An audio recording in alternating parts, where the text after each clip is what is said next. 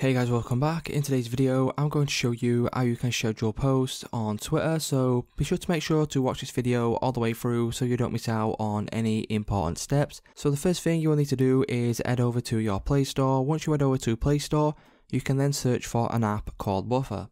Once you search for Buffer, you will need to download and install the top search result right there, and then once it's installed, you can then click on Open. Once you click on open, you'll be brought to this page, and once you are here, you now need to link your Twitter account. So if you haven't done this already, you can then obviously click on the three lines in the top right hand corner, scroll down a little bit, and then click on add new channel. Once you click on add new channel, you can then select the Twitter option, click on the plus icon. You will then be redirected to Twitter, where you will need to log in and authorize the app to obviously use your Twitter account. Once you come back, what you can do is you can select your Twitter.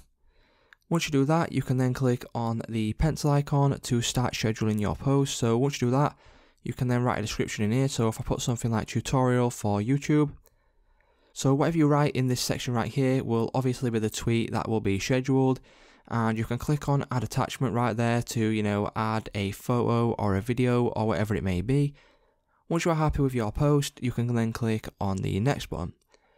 Once you click on next, you will get these options here, and the one we need to schedule a post will be custom schedule. Once you click on that, you can then click and choose a date. So if, for example, if I just say the 27th of January, once you have chosen your date, you can click on set time, and then obviously to enter one in manually, click on the keyboard icon. And then if I wanted to schedule it for, let's say, 6 PM on tomorrow's date, I would just put in 1800, click on OK, and then the post will then be scheduled for that date. So as you can see, this tweet will be then scheduled for tomorrow at 6 PM, and then when 6 PM comes around, it will then be obviously posted automatically. So it's just as simple, guys. If this video did help you out, please leave a like on today's video, and we'll see you in the next one.